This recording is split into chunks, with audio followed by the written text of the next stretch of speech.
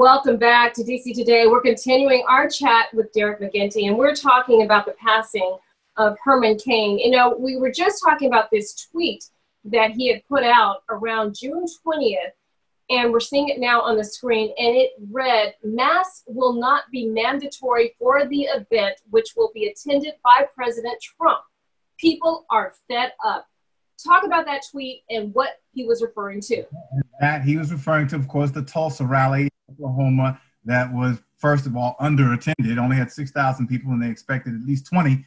And nobody there, or few there, were wearing masks, including our president and his entourage, who all showed up as well. And then, of course, there was a little bit of a spike, they believe, in cases after folks left the gathering there, because nobody was socially distancing or following any of the protocols that we've now, many of us have come to think are not optional when it comes to this disease.